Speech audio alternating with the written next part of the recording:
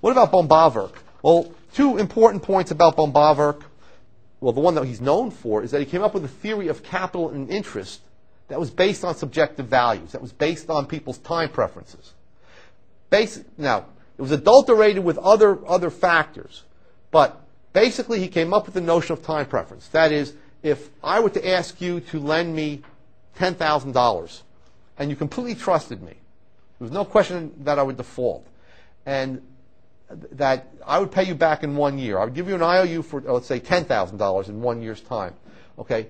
Well, would you give me that for a firm promise, firm guarantee that I'd pay you back? Would you give me $10,000 today in exchange for $10,000 a year from now? No one would. Why? Because in the interim, you'd be giving up the satisfaction from that $10,000. Okay, that's the notion of time preference. Well, what von Bawerk pointed out was that future satisfactions have lower value than present satisfaction. A future sum of money has, dollar for dollar, a lower value than a present sum of money. So therefore, if I offered you 11,000 future dollars for 10,000 future dollars today, you're not exploiting me by taking 11,000 a year from now for 10,000 today. In fact, that reflects the fact that future dollars have a lower value than present dollars. Because in making the loan to me, you forego all the satisfactions that you could have attained for that year. What von Bawerk pointed out was that this is not only true in the loan market, but it's true when a capitalist invests in the structure of production. And he used the orders of goods that Menger used. Okay? And he called it the stages of production.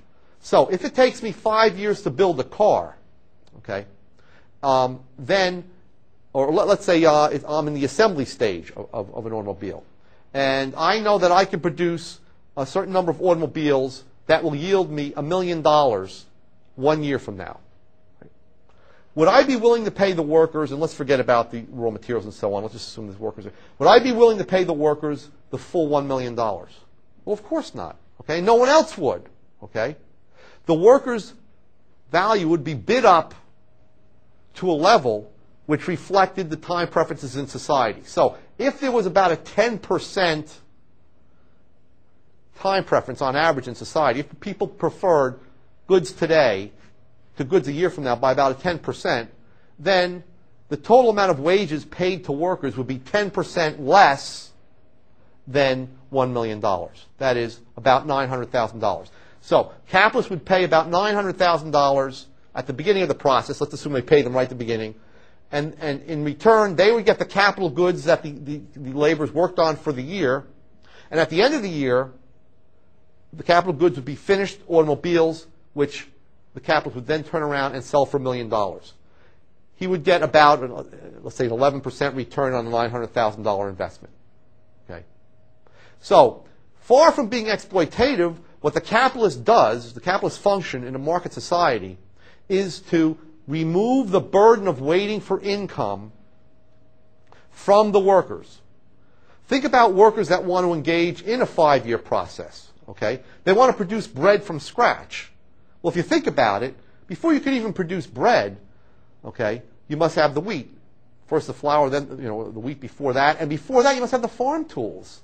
And before that you must have the iron ore. So it might take 5 years to produce bread. Now, let's say the workers could produce bread that would sell for $500,000, okay, as a group. And let's assume there's no capitalists. They'd have to wait 5 years for that income. Okay? Now, how would they go about doing that? They would have to save up consumer goods in advance, or they would have to save up money in advance. That would see them over that 5-year period. However, if there's a capitalist there who's already done the saving, and the capitalist invests the money, and in fact it would be a series of capitalists, different ones owning different stages, they pay the workers every 2 weeks, or every week, or whatever it is. So the workers don't have to wait for the 5 years until they get paid. They get paid every week or two. And they're willing then to take less than their marginal revenue product, less than the revenue they add to the final output. That revenue is discounted, as in the case of the auto workers, by the interest rate.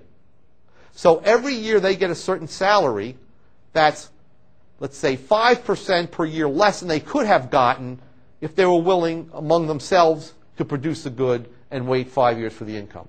That's the return of the capitalist. It's not exploitative, okay, as Marx claimed. Even though the capitalist sat back and did nothing, even hired the manager of the plant, just sat in his chair and was, in Marx's term, a rentier, or Keynes's term, a rentier, someone who just collects, clips coupons from bonds, from investing, and lives on that. The capitalist has done something.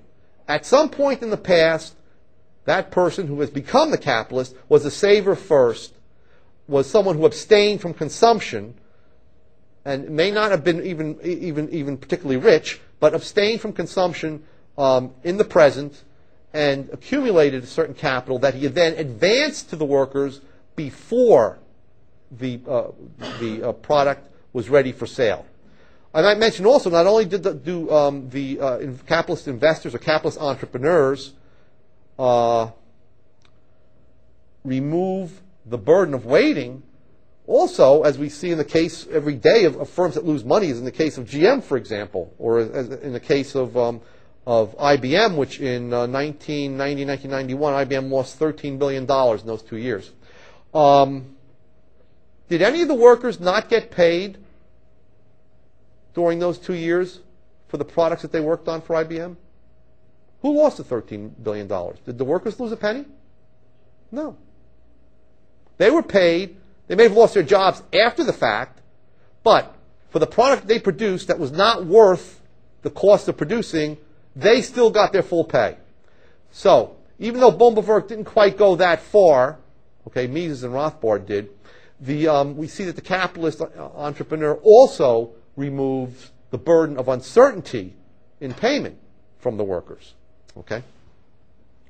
All right, so that was Böhm Bawerk's first important contribution. It's much broader than that. He actually developed, in effect, what Murray Rothbard has called Austrian macroeconomics. Okay, he developed a version of an overall economy much before Keynes discovered macroeconomics in 1936, quote unquote. Okay, workers, and let's forget about the raw materials and so on. Let's just assume these workers are. Would I be willing to pay the workers the full $1 million? Well, of course not. Okay, no one else would.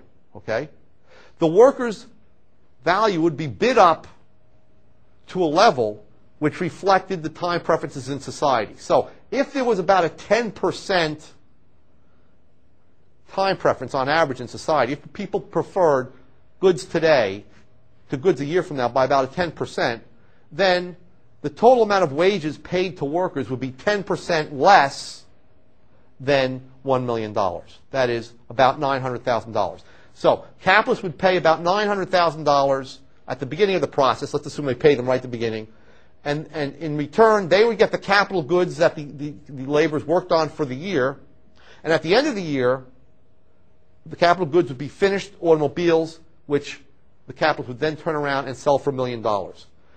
He would get about, let's say, an 11% return on the $900,000 investment. Okay. So, far from being exploitative, what the capitalist... What about Böhm Bawerk? Well, two important points about Böhm Bawerk. Well, the one that he's known for is that he came up with a theory of capital and interest that was based on subjective values, that was based on people's time preferences.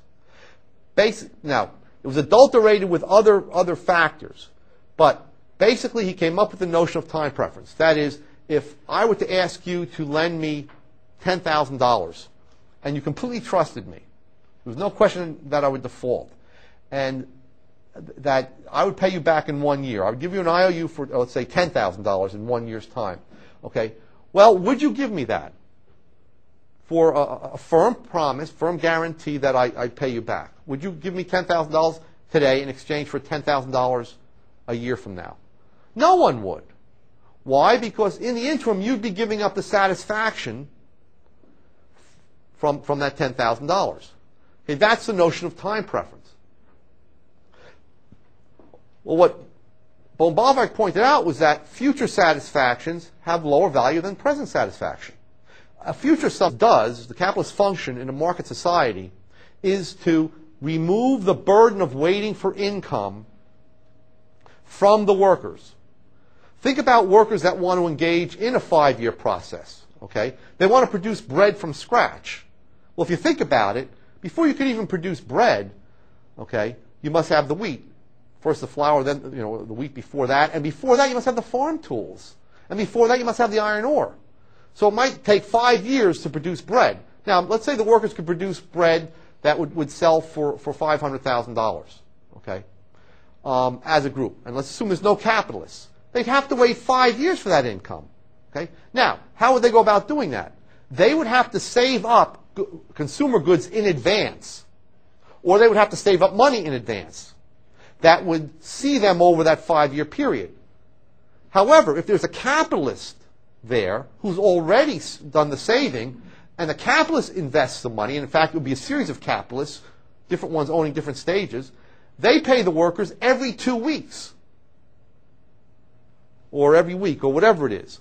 So the workers don't have to wait for the 5 years until they get paid. They get paid every week or two. And they're willing then to take less than their marginal revenue product, less than the revenue they add to the final output. That revenue is discounted, as in the case of the auto workers, by the interest rate. So every year they get a certain salary that's, let's say, 5% per year less than they could have gotten if they were willing among themselves to produce the good and wait 5 years for the income.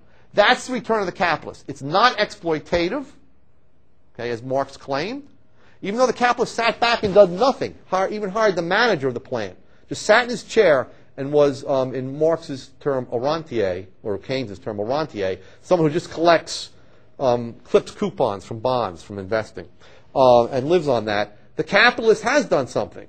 At some point in the past, that person who has become the capitalist was a saver first, was someone who abstained from consumption, and may not have been of money, has, dollar for dollar, a lower value than a present sum of money. So therefore, if I offered you 11,000 future dollars for 10,000 future dollars today, you're not exploiting me by taking 11,000 a year from now for 10,000 today. In fact, that reflects the fact that future dollars have a lower value than present dollars. Because in making the loan to me, you forego all the satisfactions that you could have attained for that year.